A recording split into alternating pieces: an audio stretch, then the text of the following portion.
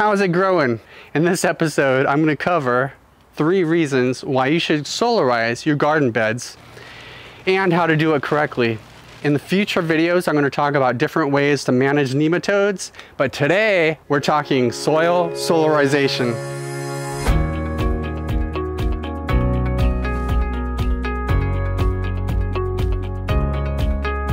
Reason number 1 why you should solarize your garden every summer is because of root knot nematodes. What are nematodes? Well, there are good nematodes, bad nematodes. These are soil parasites that get into the roots of certain plants.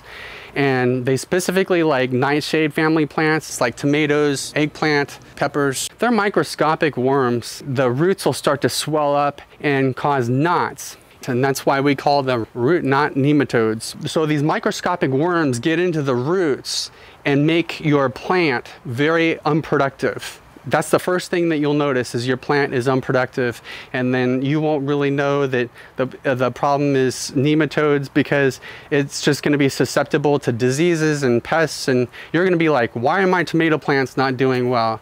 Well, and then at the end of the garden season, you pull up the plant and you see all the knots on the roots.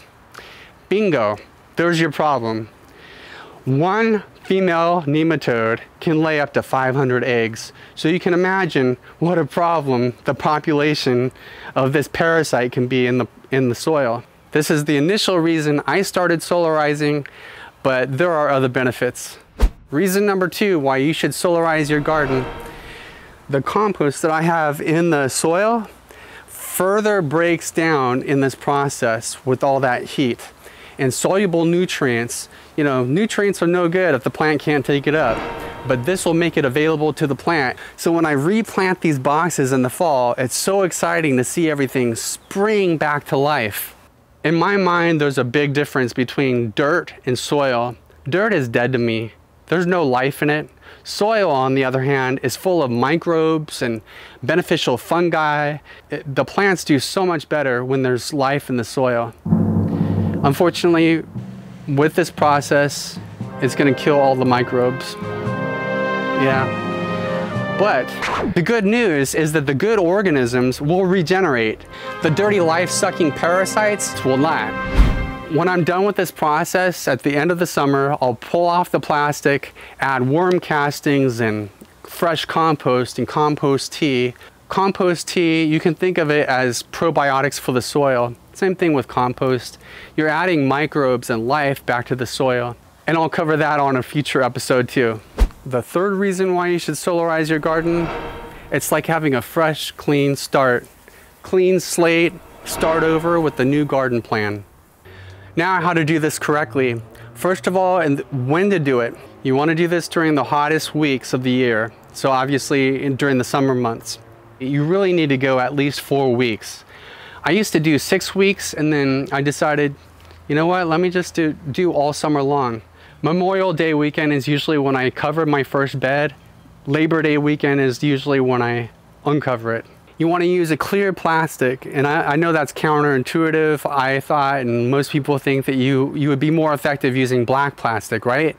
Black plastic may be good for just the first couple of inches of soil, but the solar rays can penetrate deeper, especially if you have moisture throughout the soil. They have heat conductivity.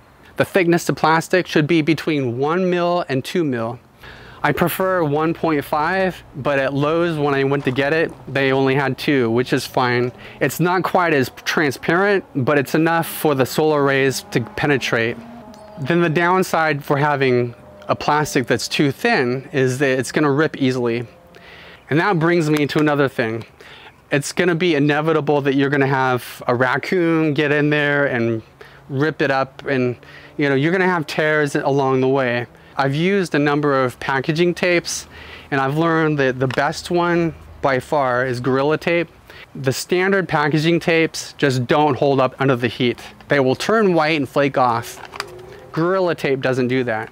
Another thing that happens is when it rains, it's just going to collect some water in the corners. You just simply scoop that out. It's no big deal if you don't get to it because the solar rays will still penetrate through the water and the plastic, especially since there's so little soil in those corners. And here's a bonus tip for you. Tenting. Tenting? Yes, tenting. If you want to crank up that heat even more and maybe solarize under a shorter duration, in addition to the regular solarizing plastic, tent it. And you can use a water bottle or PVC pipe or something in the middle to keep a layer of air between the two pieces of plastic.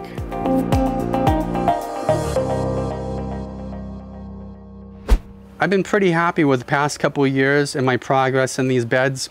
I used to have horrible nematode infected roots. The worst was in 2015 when I grew passion fruit in one of the beds. And first of all, the roots took over the bed. Secondly, it was the worst nematode infection I have ever seen.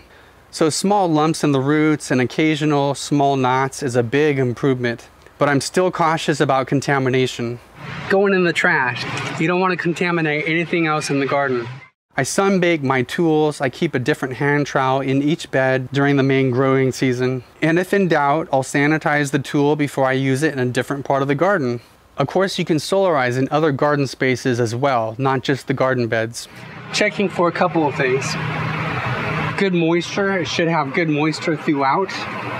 You don't want to have a dry pocket because you need that moisture throughout the whole bed for heat conductivity.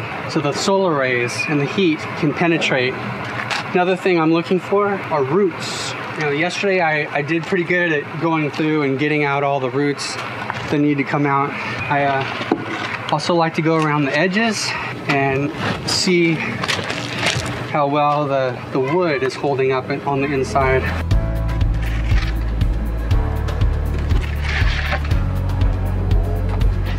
I use the Sho Sugiban method to preserve the wood.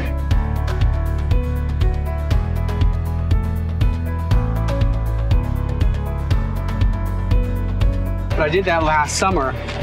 So far, so good. The real test is going to be in 2 or 3 years to see how well this wood holds up. You want it higher in the center because when it rains, you don't want it to puddle up. You want to use a clear plastic, and then the solar rays are going to penetrate 12 inches deep. Now it's time to get the plastic cut.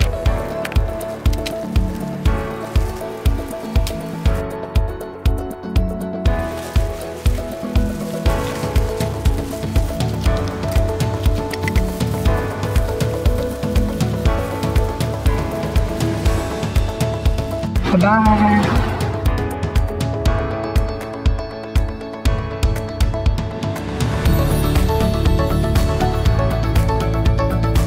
You want to seal it up as airtight as possible. And if you end up seeing weeds growing up in there, you have a leak somewhere.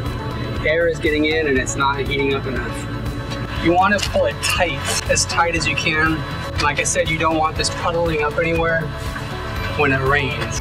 I can feel it. It's really hot already. It is heating up.